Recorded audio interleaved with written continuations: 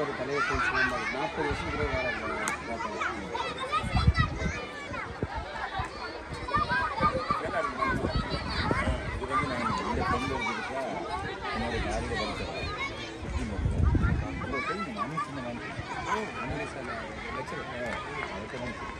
அப்புறம் அவர்கிட்ட போய் சும்மா 40 வருஷத்துக்கு கூட கழித்து நான் காலேஜ் 16 வயதில் விலை மாட்டேன் இன்னும் உங்களுக்கு செய்யணும் இதுன்னு போன தெரியும் மேற்கொள்ள அந்த ரன்னிங் மிஷினில் டிரெக்ட் போன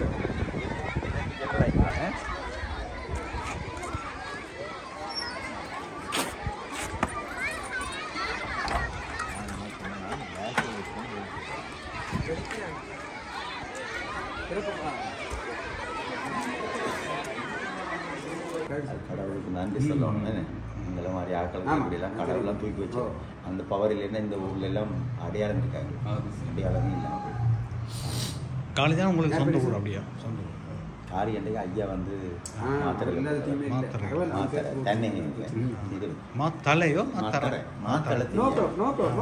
பகுதி மலைநாட்டுக்கு போனது 2003 அதை மட்டும் எனக்கு அப்படியே தெரியாது.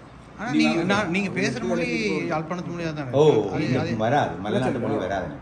அதாவது காலையில இருந்த பொழுதும் இதே மாதிரி தான் பேச. இல்ல, காலையில இருக்கிறது 5 வயசுல வந்து நீங்க இங்க வந்துட்டீங்க. எனக்கு அது டச்சில் பிறகு போனேன். பெரிய வயசு 14 வயசு அப்படி போயிட்டேன் அங்கே திரும்ப படிக்கிறதுக்காக. படிச்சுட்டு திரும்ப வந்துட்டேன். எனக்கு இது மொழி வந்து 5 வயசுல எனக்கு தாய். அதாவது 5 வயசுல இருந்து நீங்க இந்த எவ்வளவு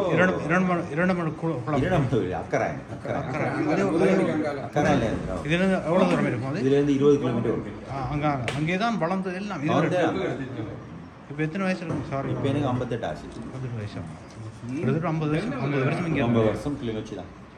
இடையில போனேன், போய் வந்திருக்கேன், அங்கே படிச்சிருக்கேன் ஒரு காலம். அதால தான் நீ சொன்ன மாதிரி சிங்களத்தை கொஞ்சம் பொலிஷ் பண்ண முடியாது.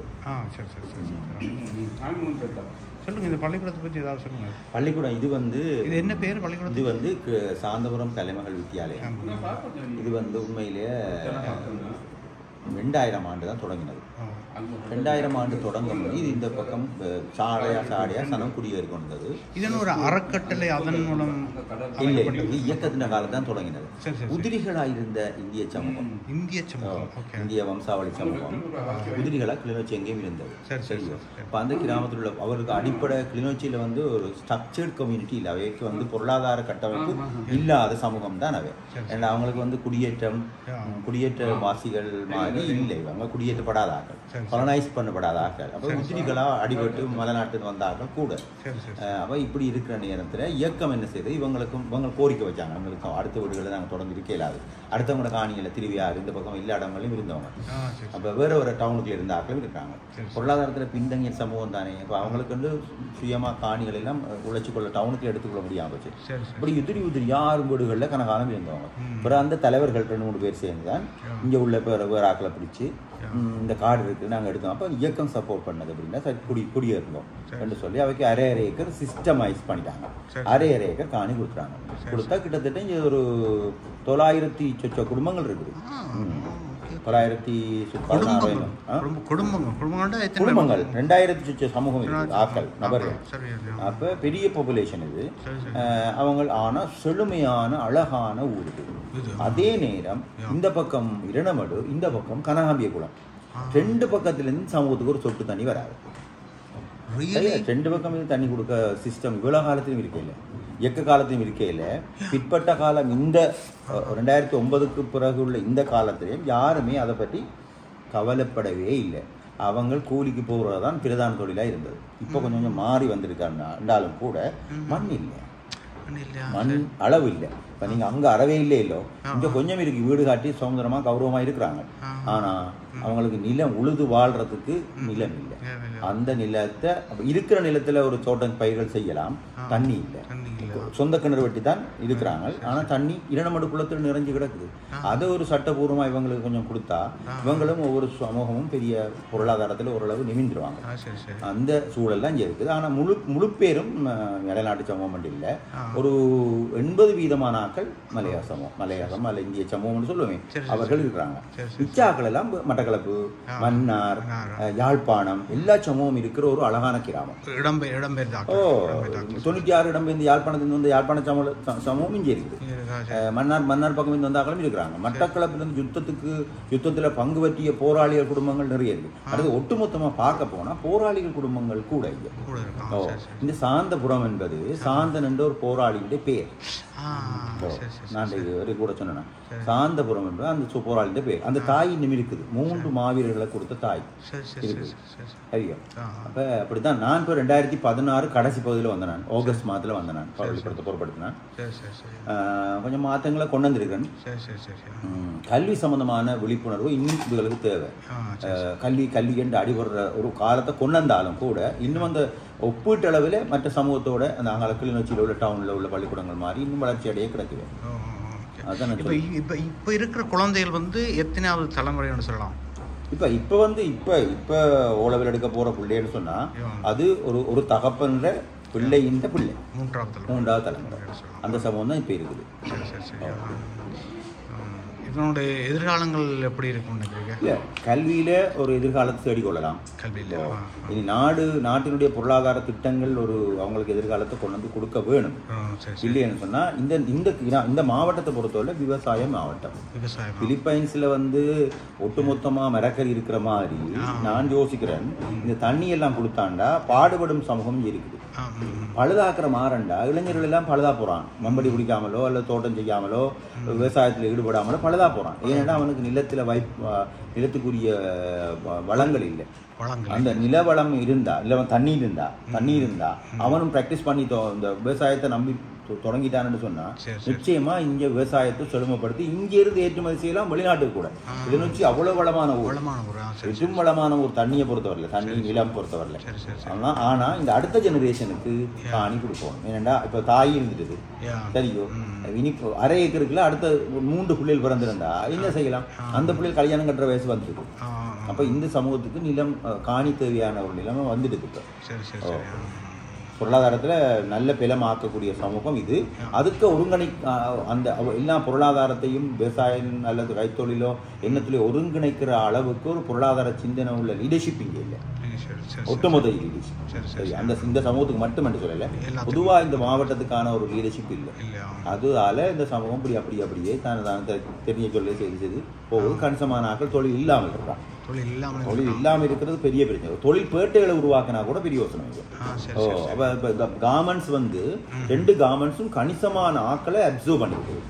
இல்லைண்டா இந்த சமூகத்துக்கு பெரிய ஒரு அச்சுறுத்தல் வந்திருக்கு. அவங்க அவ்வளவு பேர் கிராமத்துக்கு நியாயமான ஆட்கள் கார்மெண்ட்ஸுக்கு போறாங்க. 2 கார்மெண்ட்ஸுக்கும் காலமா 2 பஸ் அல்ல 3 பஸ் ஓடும். அது ஒரு வரப்பிரசாதம் தான் நான் நினைக்கிறேன் ஒரு பக்கத்தில் பார்த்தா. என்றாலும் இது ஒரு வகையான நவீன அடிமை வாழ்க்கை தான் அதுகளுக்கு. யாழ்ப்பாண சமூகத்தினுடைய கௌரவமான வாழ்க்கை முறை பொதுவாக இந்த சுதந்திரத்துக்கு பிற்பட்ட காலத்தில் அழிஞ்சு போச்சு. முதலாளித்துவத்தின் தோற்றத்துக்கு பிறகு கௌரவமான வாழ்க்கை முறை இவைக்கும் இல்லாமல் போச்சு. ஏன்னா இவையும் தொழில் சார்ந்த சமூகமாக மாறிட்டாங்க. முந்தி தோட்டத்தை செய்து வாழ்ந்த வடக்கு சமூகம் தோட்டம் தங்களுடைய நிலம்னு சொல்லி மிக கௌரவமான ஆட்கள். அப்போ அந்த நிலம் உடைஞ்சி இப்போ தொழில் சார்ந்த இதுக்கு போகிறாங்க. பொருளாதாரம் இருக்கிறபடியாக வேறு யாருக்கும் கூடுதலாக பெரும்பான்மையான சமூகம் அடுத்தவர்கிட்ட வேலைக்கு போகிறதில்லை. தங்களை பொருளாதாரத்தை கடைசமான நாட்கள் வெளியிலையும் போயிட்டாங்களான்னு அதுவும் ஒரு பிரச்சனை. ஆனால் இந்த வெளிநாடுகள் மற்ற இந்த சமூகம் இன்னும் அந்த மாதிரி சொந்த பொருளாதாரத்தை திலப்படுத்தலை. ஆனால் அந்த வந்த சமூகம் இருக்குல்ல, இந்தியாவிலிருந்து வந்த சமூகம், மலைநாட்டிலிருந்து வந்த சமூகத்தை விட இந்தியாவிலிருந்து வந்த சமூகம் பெரும் சமூகம் இருக்குது. அவங்க என்ன செய்யறாங்கன்னு சொன்னா அவங்க விவசாயத்தோடையே நிற்கிறாங்க. அதனால வயல் நிலங்களை வாங்கியிருக்காங்க, காணி பூமி, இந்த சொத்து இதுகளை வேண்டியிருக்காங்க. பொருளாதாரத்தில் கொஞ்சம் நல்ல ஸ்டாண்டர்டான ஆகலாம் இருக்காங்க. அவங்களுக்கு சொந்த நிலம் எல்லாம் இருக்கு. இந்தியாவில் வந்தாலும் யாரை சொல்றீங்க? இந்தியாவிலேருந்து வந்த 900களில் அப்படியே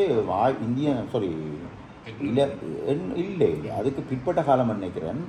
ஒரு பெரிய சமூகம் உண்டு யாழ்ப்பாணத்துக்களால, பருத்தித்துறைகளால, வடமராட்சிகளால அப்படிலாம் வந்தாங்க. வந்து அப்படியே இங்கே பரவிட்டாங்க கிளிநொச்சியில். அவங்க சொந்த காணிக்காரங்களா இருப்பாங்க. விவசாய நிலம் எல்லாம் 4-5-6வது தலைமுறையா இருக்காங்க. அவங்க எங்களோட சமூகத்தை இந்த இங்கிருந்து வந்த சமூகத்தை கூட அவங்களால கூட இருக்கு. அப்போ இந்திய சமூகம் வந்து பின்னமா இருக்கு. தனி ஐடென்டிட்டி இல்லை, எங்களோட கரைஞ்சிருக்கிறாங்க. அப்போ இங்கே உள்ள ஆக்கள் முக்கியமான வாழ்வாதாரம் வெளியில் போய் தொழில் செய்கிறதான். ஒரு ஒரு நிலமாக இருந்தாலும் விவசாய நிலம் தான், இருந்தாலும் விவசாய நிலம் தான். யாழ்ப்பாணத்திலேயும் விவசாயம் தானே, இங்கேயும் விவசாய நிலங்கள். அங்கே உள்ள சமூகம் நெடுந்தீவு பக்கம், தீவு பக்கம் தண்ணி பிரச்சனை. ஒரு காலத்துக்கு பிறகு அந்த சமூகம் அங்கே வாழ முடியாது போச்சு. இப்பயும் தண்ணி பிரச்சனை நெடுந்தீவு கார்னர் பக்கம்லாம் இருக்கு. அந்த சமூகம் என்ன செய்யணும்னு சொன்னா இந்த மாதிரி கொலனைஸ் கிளிநொச்சி ஒரு சூப்பர் பிளேஸ். பொருளாதாரத்துல டெவலப் பண்ணக்கூடிய நல்ல ஒரு இடம். அதால அந்த சமூகம் எல்லாம் இங்க வந்து குடியேறிது. அவங்க கொலனைஸ் பண்ணப்படுறாங்க. உங்களுடைய கணிப்பு என்ன? இந்த எதிர்காலம் சொன்னால் இன்னொரு 50-100 வருஷத்துக்கு பிறகு இந்த கிளிநொச்சி இந்த சார்ந்த இடங்கள் நல்ல வளமான இடம்னு சொல்றீங்க. இது எப்படி இருக்கலாம்னு நினைக்கிறீங்க? என்னன்னா, நான் உலக போக்கோட போனா இந்த தொழில் நிறுவனங்கள் உருவாக்கும். உலக போக்கோட போக்குல புது தொழில் நிறுவனங்கள் உருவாக்கப்படும். தொழில் நிறுவனங்கள் சொன்னால் தொழிற்சாலைகள் எதிர் சார்ந்த விவசாயம் சார்ந்துதான் இருக்கலாம், கைத்தொழில் சார்ந்ததான் இருக்கலாம், தொழில்நுட்பம் சார்ந்ததான் இருக்கலாம். அந்த சிந்தனைன்னு வளரல. ஆனா இங்க விவசாயத்தை முன்னெடுக்கிறது சூழமைவு நல்லா இருக்கு.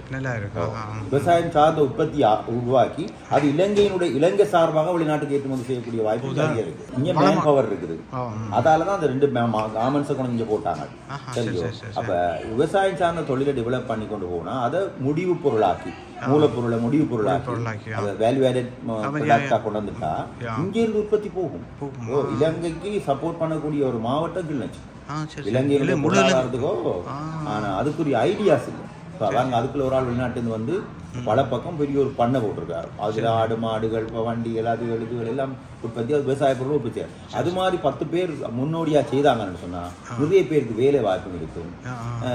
அந்த அதுக்குரிய மாதிரி இப்போ உதாரணமா இந்த பிரதேசத்தை கரும்பு செய்யலாம். கரும்பு செய்து இங்க ஒரு கரும்பு ஆலை கொண்டு வந்துட்டா ஏராளமான பெண்கள் வேலை செய்யலாம். அவை உற்பத்தியை கொண்டு இலங்கை கண்டினியூட் பண்ணும். இலங்கையினுடைய கரும்பு தேவை, சீனி தேவையை இந்த சமூகத்தின் உழைப்பு அதால பூர்ணப்படுத்தலாம். அப்படி எல்லாம் யோசிக்கும். அதுக்கெல்லாம் சந்தர்ப்பங்கள் இருக்கு. முயற்சியாளர்கள் வேணும். முதலாவது முன்னோடி முயற்சியாளர்கள் வேணும். என்டர்பிரினர்ஸ் வேணும். இமீடியட் ஃபியூச்சர் என்று சொல்லும்போது இப்போ இன்னொரு 10-25 வருஷத்துக்குள்ள இப்படி என்ன மாதிரியான மாற்றங்கள் வரும் நினைக்கிறேன்? 10-25 வருஷத்துக்குள்ள விவசாயத்தை டெவலப் பண்ணலாம். சாதாரண பாரம்பரிய விவசாயத்தை இன்னும் மேலே கொண்டுடலாம். கொண்டுடலாம்.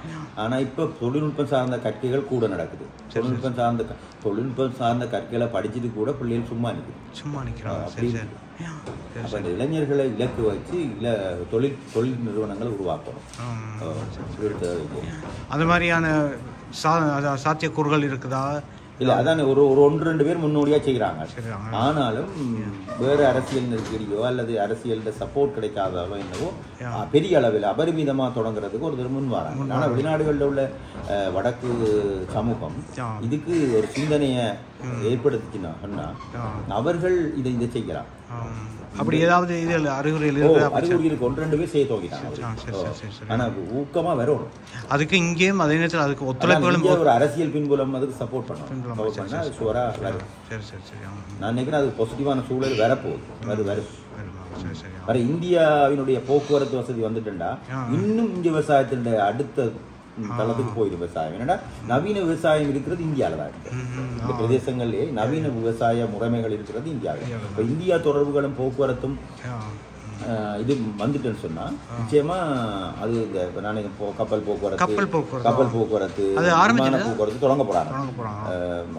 விமானம் வர தொடங்கிட்டு கப்பல் போக்குவரத்து வர தொடங்கினா விவசாயம் சார்ந்த விவசாய தானிய வகைகளே இங்க வரும்.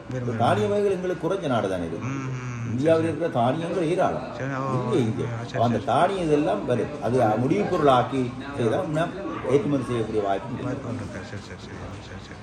சும்மா மாறி சும்மா கேட்குறேன், அங்கேருந்து முடிவு பொருள் இங்கே வர தொடங்கிட்டேன்டா. அது கூட அப்படி இருக்கு. வந்துட்டா இங்கே என்ன நடக்கும், நீங்கள் எதிர்பார்க்குற விவசாயம் நடக்கும். ஏன்னா ப்ரொடக்ஷனில் அவங்க அப்படிங்க ஹாய் இதே தானியம்.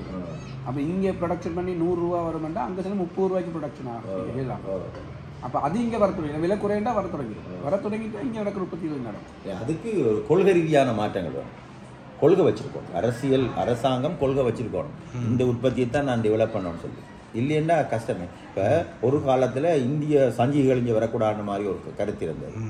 சரி, இப்போ அதால் ஆனந்த விகடன்லாம் குறைஞ்சி, ஆனந்த விகடன் போன்ற வேறு சஞ்சிகள்லாம் குறைஞ்சி போச்சு. அந்த மாதிரி இவை அந்த கருத்தியல் ரீதியாக அதை டெவலப் பண்ணி எடுத்தால் தான் எவ்வளவு அங்கேருந்து கொண்டெல்லாம் உற்பத்தி என்ன செய்யலாம், அங்கேருந்து இறக்குமதி செய்தால் இங்கே தொழில் வாய்ப்பு கிடைக்காம போயிடும். இந்தியா எங்களை நம்பி இருக்கையில் தானே வேறு நாடுகளை நம்பி இருக்கலாம். இந்த நாடு அப்படி பாதிக்கப்படக்கூடாது.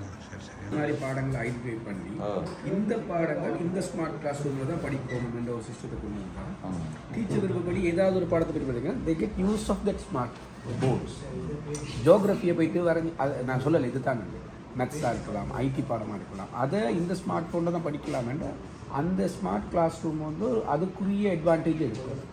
அந்த டீச்சர்ஸும் அந்த ஸ்டூடெண்ட்ஸும் எல்லாமே பழகுவாங்கல இருக்குது. இப்போ நான் சொல்கிறேன் கம்ப்யூட்டர் ரிலேட்டட் சப்ஜெக்ட் இருந்தால் அப்போ உங்களுக்கு அந்த ஸ்மார்ட்டோட யூஸ் எடுக்கும். சில நேரம் என்ன நாங்கள் சொல்கிறோம்னா, சில பேர் கம்ப்யூட்டரில் எக்ஸலில் பாவிப்பாங்க, எக்ஸலில் உள்ள யூசேஜ் எடுக்க மாட்டாங்க. அதில் டைப் பண்ணி அதில் ஆப்ஷன்ஸ் நிறைய இருக்கும் யூஸ் பண்ணுற. வேர்டில் நிறைய ஆப்ஷன்ஸ் இருக்குது, நம்பரிங்லேருந்து அதெல்லாம். இவங்க நம்பரை டைப் பண்ணுறவங்கள பார்த்துருக்கேன், கீழே ஃபூட்டர் அண்ட் ஹெடர் ஃபூட்டர்லாம் இவங்க வேறையாக செய்து கொண்டு இருப்பாங்க. அது இல்லாமல் அதில் ஆப்ஷன்ஸ் இருக்குது. அப்போ வேர்டை பயன்படுத்தி மேனுவலாக ஒர்க் பண்ணாமல் ஆக்சுவலாக வேர்டில் உள்ள ஆப்ஷன்ஸ் யூஸ் பண்ணுறாங்க. அப்போ இந்த ஸ்மார்ட் கிளாஸ் ரூமில் உள்ள ஆப்ஷன்ஸை யூஸ் பண்ணுற மாதிரியான பாடங்களை ஐடென்டிஃபை பண்ணி இந்த பாடங்கள் இந்த பள்ளிக்கூடத்தில் எல்லா மாணவர்களுக்கும் ஸ்மார்ட் கிளாஸ் ரூம் நடக்கும். இந்த அளவுக்கு அந்த ஸ்டெப்புக்கு நாங்கள் போகல. ஐடி டீச்சர் இல்லாத இந்த ஸ்கூல்ல ஒரு ஐடி டீச்சர் எங்களோட நார்மல் டீச்சர்ஸ் தான். தங்களோட ஜியோகிராஃபி டீச்சர் கூட்டிட்டு போவோம். நான் எங்க இருந்து நான் எடுக்கிறேன், நான் இப்போ செய்துட்டு இவாலுவேஷன் கன்சல்ட். அப்போ இவாலுவேஷனில் நாங்கள் இவாலுவேட் பண்ணணும்.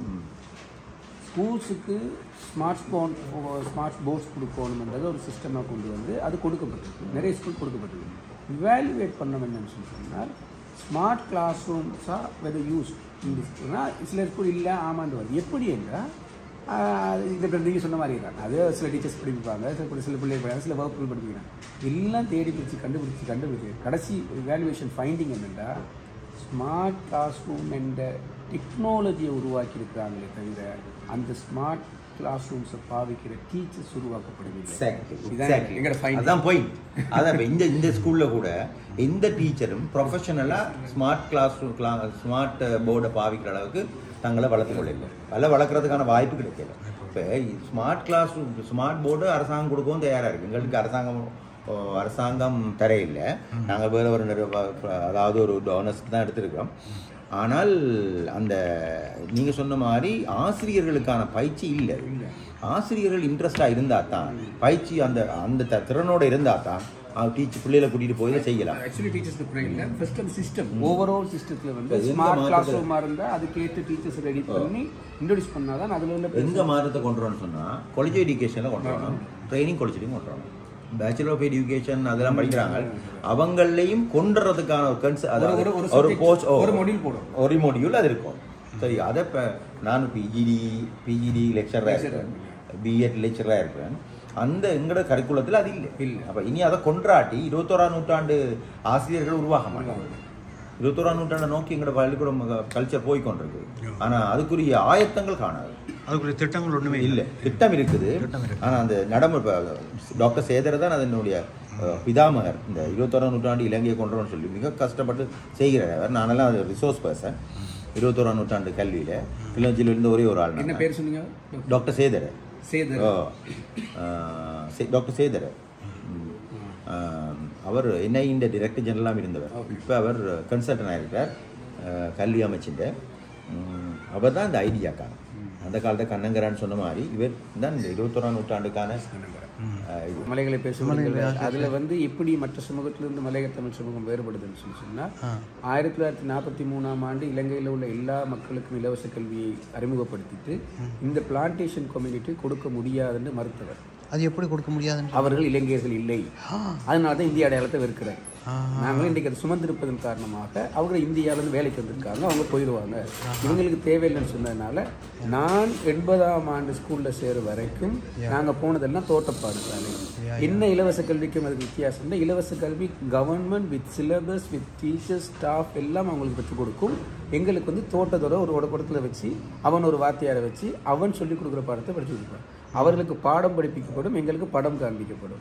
அப்போ அவங்களுக்கு ஆனாய்மனா மாவன அம்மா எங்களுக்கு படத்தை காட்டணும், நாங்களாம் அம்மான்னு சத்தம் போட்டோம், ரைட் நீ உனக்கு அம்மா தெரியுது. அவங்களுக்கு ஈனால் ஐயனா இலை, எங்களுக்கு இலையை பிச்சு காட்டணும்னா இலை நாங்கள் சத்தனாலும் உனக்கு இலை தெரியுது. அப்போ எழுதாமலே எங்களை வச்சு கொண்டு போயிட்டு 5ஆம் வகுப்பு வரைக்கும் பள்ளிக்கூடம் வச்சு 5ஆம் வகுப்பு முடிஞ்சோடனே எங்கள் ஸ்கூல் இல்லை. அப்போ என்ன செய்ய எல்லாம் வேலைக்கு போயிடுது. ஸோ அப்போ கவ்வாத்தை நான் உதாரணம் சொல்லுவேன். ப்ரூனிங் வந்து தேயிலைக்கு மட்டுமல்ல எங்களுக்கும் செய்யப்பட்டது. அந்த தேயிலை வந்து ஒரு மரம், அதை வெட்டி வெட்டி செடியாக்கியே தான் அதில் அறுவடை செய்யுது. அப்போ எங்களை வந்து இவங்க மரமாக வளர விடல. தேயிலை செடி எப்படி ப்ரூனிங் செய்து கவ்வாத்து செஞ்சு இதை நீங்கள் சொல்லுங்க திட்டமிட்டு செய்யப்பட்டது தான். அப்போ 40 வருடங்கள் போராடினாங்க. அந்த போராடினதில் மிக முக்கியமான ஒருத்தர் பாரதி ராமசாமி. இவர் 60களில் புறப்பட்டு இந்த பிரச்சனையை இஷ்யூ எடுத்து தானே பள்ளிக்கூடம் தொடங்குறார் நண்பர்களோட சேர்ந்து. தொடங்கி உருவாக்குனது தான் பாரதி 3ஆம் கட்டையில் இருக்கிற பாரதி. நீங்கள் பதில் போனால் பார்க்கலாம்.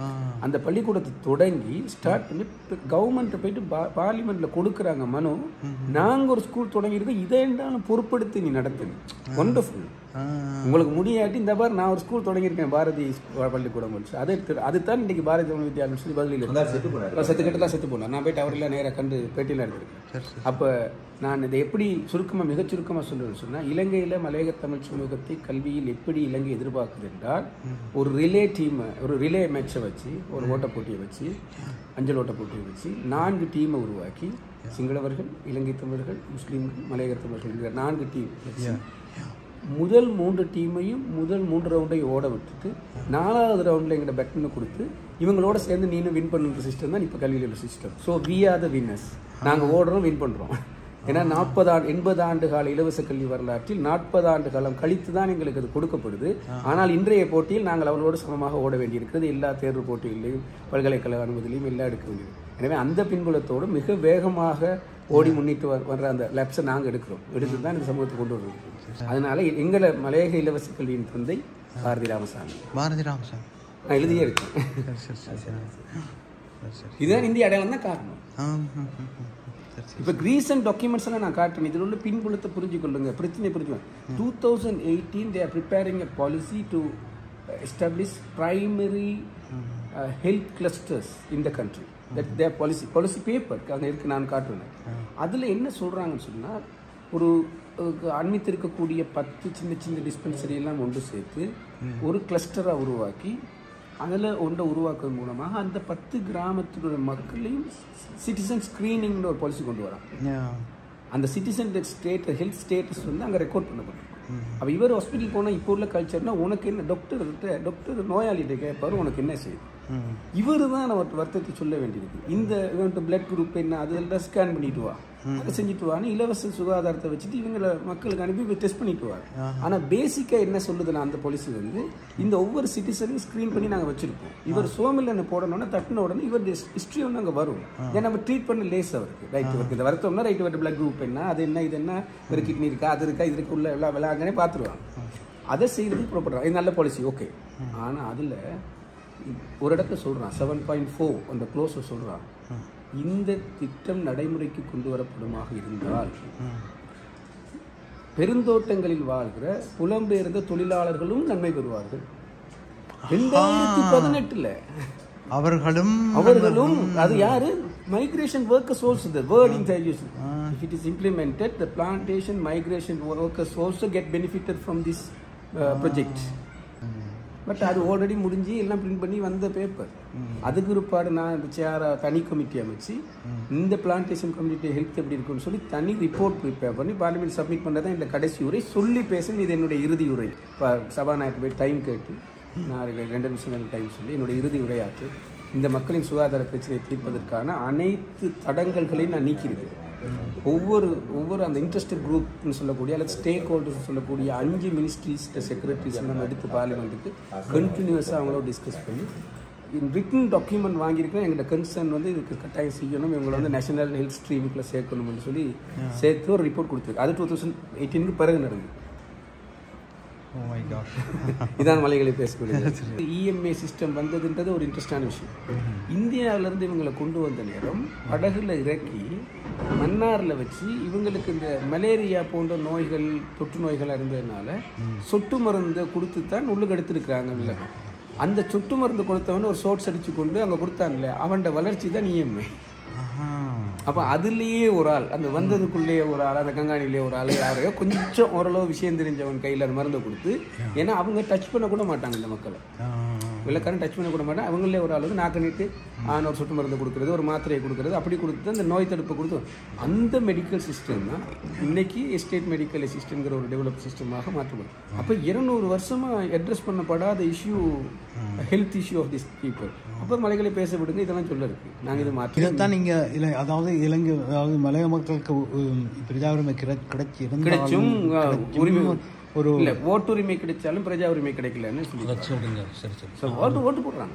அது உள்ளுக்கு நிறைய அர்த்தங்கள் இந்த மாதிரி ஒவ்வொரு விஷயத்தையும் நேஷனல் ஸ்ட்ரீமில் உள்ள மற்றவங்களுக்கு கிடைக்கிற நிறைய விஷயங்கள் இவங்களுக்கு இல்லை, ஆனால் வேறு விதமாக இருக்குது. அந்த வேறு விதம் இருக்கிறதுனால இவங்க ஜஸ்ட் லிவிங் பண்ண மாட்டீங்க. நீங்கள் எல்லா ஊருக்கும் போங்க, இந்த வந்திருக்கோம் ஃப்ளைட்டில் வர மாதிரி சும்மா கார்பெட் ரோட்டில் அப்படி வரோம், இதே மாதிரி போவோம், பூன்லே வரைக்கும் போயிடுவோம். ஓகே டன்சின் எனக்கு போங்க ஆட தொடங்கிடும். அந்த தோட்டப்பாதைக்கு இலங்கையிலும் இன்னும் உரிமையாளர்கள் இல்லை. அதுக்கு பக்கத்தில் உள்ள வில்லேஜ் காப்பட்டார் கொலனிக்கு காப்பட் எஸ்டேட்டு போனோன்னு தடுறாரு. அப்போ ஏன்னா தோட்டப்பாதையை பொறுப்பேற்பதற்கு இலங்கையில் எந்த உரிமையாளரும் இல்லை. ஸோ தேர் ரோட் டெவலப்மெண்ட் அத்தாரிட்டி RDA இருக்குது, PRD ப்ரௌன்சியல் டெவலப்மெண்ட் அத்தாரிட்டி இருக்குது, பிராதேசிக சபா கிராமிய வீதிகள் அதுக்கெல்லாம் செய்கிறதுக்கெல்லாம் கவர்மெண்ட் ஆர்கன்ஸ் இருக்குது செய்கிறது. எஸ்டேட் செய்கிறதுக்கு அந்த எஸ்டேட்டோட எஸ்டேட் தான் பார்த்துக்கணும் அப்படின்னு சட்டத்திலே எழுதுறேன். அந்த சட்டத்தை இருக்கிறேன் நான், அந்த சட்டத்திலே எழுதி வச்சிருக்கேன். இந்த பிராதேசிக சபா பணத்தை ஏற்றத்தை வத்துக்கரையிட்ட சேவைக்கரன்ற வேற. அப்போ அதை எடுக்க வேண்டியிருக்குது. அதுக்கு எடுத்த பிறகு இந்த பாதையை இந்த பிரதேச சபைக்குள்ள டிக்ளேர் பண்ணேன், டிக்ளரேஷன் செய்ய வேண்டியிருக்கு. அது ஒவ்வொரு பிரதேச சபையும் செய்யணும். 1600 கிலோமீட்டர்ஸ் கொண்டு வர வேண்டியிருக்குது ஒட்டுமொத்த மலையத்தில். நான் ஒவ்வொரு ரோட்டும் பார்த்துருக்கேன், ஒவ்வொரு ரீஜனும் போயிருக்குது. எந்தெந்த ரோட்டு இருக்கு நான் உங்களுக்கு காட்ட முடியும். அங்கால ஒரு கிராமம், இங்கால ஒரு கிராமம், இந்த பக்கம் கிராமம் காப்பட், அந்த பக்கம் கிராமம் காப்பட், இடையில ரோட்டு வந்து போடாமலே இருக்கும். அந்த அளவு தூரம் டிஸ்கிரிமினேஷன். அப்போ இவ்வளவும் இந்த மக்களோட பிரச்சனை. அப்படி ஒவ்வொன்றிலையும் அட்ரஸ் பண்ணலாம். அவன் என்ன பேர் உங்களுக்கு? யாதூர் சார். நீங்கள்? சார் வந்து டீச்சர் அப்பாயின்மெண்ட் இல்லை, எம்ஏ அப்பாயின்மெண்ட் மேனேஜ்மெண்ட் அசிஸ்டன்ட். அப்போ எனக்கு மியூசிக் டீச்சர் இல்லைன்னு தேடி பிடிச்சி இவரை கண்டுபிடிச்சி எடுத்தேன். இவர் இந்தியாவில் கனகாலம் இருந்தார். நான் அகாடமிக்கில் நிற்கிறார். இவர் இங்கே எத்தனை ஆண்டு போனீங்க இந்தியாவுக்கு? 1990 போனவரா பாருங்களேன். இப்போ தான் இங்கே வந்தவர். அதே நேரம் எங்களை இந்த ஊரை பற்றி பெருசாக தெரியாது. அங்கே இருந்திருக்க இவர் ஒரிஜினல் நெடுஞ்சிவாள். ஆனால் கிளிநொச்சிக்காரங்க. கிளிநொச்சினா மியூசிக் படிச்சிங்க? பிஏ வந்து கலைக்கு நீங்கள் அப்போ இங்கே யூனிவர்சிட்டி கிராண்ட்ஸ் கமிஷனில் ரெகனைஸ் பண்ணிக்கொள்ளு இல்லையா? பண்ணிக்கொண்டு அப்போ கிராஜுவேட் டீச்சிங் போடாமல் கிராஜுவேட் டீச்சிங் தான் போட போகிறோம். அதை போடலாம். எத்தனை வயசு இருக்குது? எனக்கு வந்து 47 இப்போ. எங்கே இன்னும் 10-12 வருஷம் பேர் செய்யலாம். நீங்கள் கிராஜுவேட் அப்பாயின்மெண்ட் எடுத்து டீச்சர் ஆகும். பார்ப்போம். நாங்கள் கவின் கலை அங்கே தொடங்குற ஐடியா வந்து அப்படின்னு நாங்கள் எடுத்துக்கலாம், செய்யலாம். நான் வரணும், நான் வேறு ஒரு பிளான் செஞ்சுட்டு இருக்கேன். ஓகே, சந்தோஷம். இது என்ன, நாங்கள் ஒரு பிளான் பண்ணியிருக்கிறோம். நாங்கள் ரத்தினபுரிக்கு போனோம். நாங்கள் ஜோசுவா வந்தவருங்களோட அவர் தான் எங்களை ஒழுங்கு பண்ண, அவர் தான் விஷயம். வீடு அது இல்லை, வீடு இல்லை. நான் பிளான் பண்ணுறேன்னா அங்கே போய் கொஞ்சம் படிப்பிப்பான் யோசிச்சு. நாங்கள் ஒரு டீமாக இயங்கி கொஞ்சம் பிள்ளையில் கிரேட் 10-11 வகுப்புகளை பொறுப்பெடுத்து ஒரு ஒரு ஒரு எஜுகேஷன் மிஷன் ஒன்று தொடங்கினேன். இங்கேருந்து போய் படிப்பிட்டாங்க ரெண்டு யோசிக்கிறேன். அந்த பிள்ளைகளுக்கு படிப்பிக்கிறதுக்கு ஆக்கள் இல்லை. சயின்ஸ் தொடங்குறதுக்கு ரத்தினபுரியில் ஆக்கள் இல்லை. சரியோ, ரத்தினபுரி தான் இப்போ மலை. இங்கே ஹட்டன் பக்கம் பிரச்சனை வராது, ரத்தினபுரியில் பிரச்சனை இருக்குது. ரத்தினபுரியில் சயின்ஸ் மேத்ஸ் படிப்பிக்க ஆக்கள் தெரியும். சரியான கஷ்டம் அது. ஹைலண்ட்ஸ் எடுக்காது. நான் எந்த படியினே கொண்டு வரதுக்கு பிளான் பண்ணேன். இந்த அவன் இன்ஜினியரிங் எந்த வாண்டான் என்ன பண்ணுறேன். ஆனால் நான் இல்லை இடமில்ல எடுக்க மாட்டாங்க, வெளியாக்கள் எடுக்கிறீங்க இல்லை. அதான் இடம் இல்லை, அது சிக்கல். அது அடுத்தது ஐலாண்ட்ஸ் தொடர்ச்சி எடுத்துக்கொண்டு அந்த மாவட்டம் வளர ஐலாண்ட்ஸும் இல்லாமல் தானே இருந்தது. நாங்கள் கொண்டு வந்தது நாங்கள். அதனால் நாங்கள் சொன்னோம் நீங்கள் அங்கே தொடர்ந்து இந்த ஐலாண்ட்ஸ் இருக்குது எல்லாம் அங்கே வந்து உங்கள் டிஸ்ட்ரிக்ட் எத்தனை பேர் தான் அங்கே. சரியா ஏதாவது ஒரு இடத்துல எனக்கு ஒரு ஆசை இருந்ததுன்னா அது எங்கட ஜில்லா சமூகத்தோட கொஞ்சம் கொண்டு விடுவோம் தான் பிளான். அதுதான் என் ஐடியா. வேற ஒன்றும் இல்லை, எனக்கு இங்கே படிப்பு செய்யலாம் இல்லை, அதுக்கு தான் பிளான் பண்ணுவேன். அது சரி வரல, அந்த அவனோட அந்த சொசைட்டியை கொண்டு வர முடியாது. சரி, நீங்கள் வேலை பாருங்க. ஓகே, அப்போ படிக்கிறீங்க.